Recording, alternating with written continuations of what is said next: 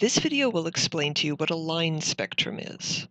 When you have a gas that consists of elements off the periodic table, that means you have an atom with a nucleus at the center of it, and also places where an electron can orbit around that nucleus. Those are called orbitals. Now, by default, an electron prefers to sit in the lowest energy orbital. This is called the ground state. However, higher energy orbitals do exist, but to get up there, an electron needs to absorb some energy from somewhere. One way to give that electron some energy is to shine some light past it. That allows the electron to absorb the energy it needs to jump up to a higher orbital. Now, one thing that's interesting is that the energy difference between those two orbitals is a very specific value. The electron needs exactly that much energy to make the jump. If you don't give it enough, the electron doesn't jump up to the higher orbital. If you give it too much, it'll absorb only the energy it needs and it doesn't absorb any more. And what that means is that if you look at the light that comes out the other side, you're going to see a dark band in the spectrum. That dark band is where the light was at exactly the right energy to allow the electron to jump up to the higher energy orbital. So that's the light that the electron absorbed. So again, when you send light through the gas, only the light that has the correct energy to allow the electron to jump up to a higher energy orbital will get absorbed, and all of the other wavelengths of light will pass on by. Which means when you look at the light that comes out the other side, you'll see the full spectrum with a dark band at that one wavelength that got absorbed. However, remember that we're not actually talking about one atom here. We're talking about a gas of many atoms.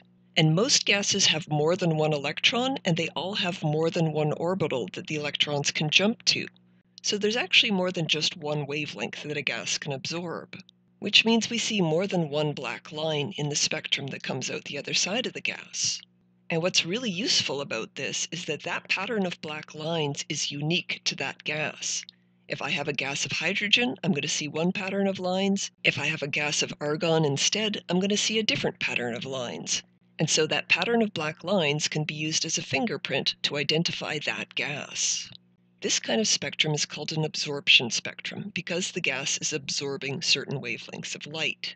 Astronomers use this to learn about what's going on out in the universe. So for example, if you look at the spectrum of light coming from a star, if that star happens to have a cool gas floating in its atmosphere, the cool gas is going to absorb certain wavelengths of light. And by looking at the pattern of dark lines in the spectrum, the astronomer can identify which gas it is. They can also study the gases in between stars in a similar way, by looking at the spectrum of light from the stars and seeing what got absorbed. However, sending light through the gas is not the only way to energize it. In the laboratory, it's often more convenient for us to electrically excite a gas. So we'd have a tube of the gas, and we'd send a high voltage through it to excite those electrons into a higher orbital.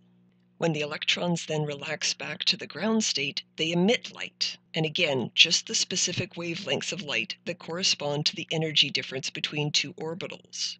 And by the way, what I've been talking about in this video is called quantum mechanics. It's the idea that very small particles, like electrons, that are attached to an atom, can only absorb or emit energy in little bites, called quanta, that have to be exactly the right energy. This kind of spectrum is called an emission spectrum because the electrons are now emitting light rather than absorbing light. So to recap, when you shine light into a gas and it absorbs wavelengths, you call that an absorption spectrum. So you would see the full rainbow with dark lines at the wavelengths that the gas absorbed. When you excite the gas some other way and it emits light, you call that an emission spectrum. And again, the gas will only emit light at certain wavelengths.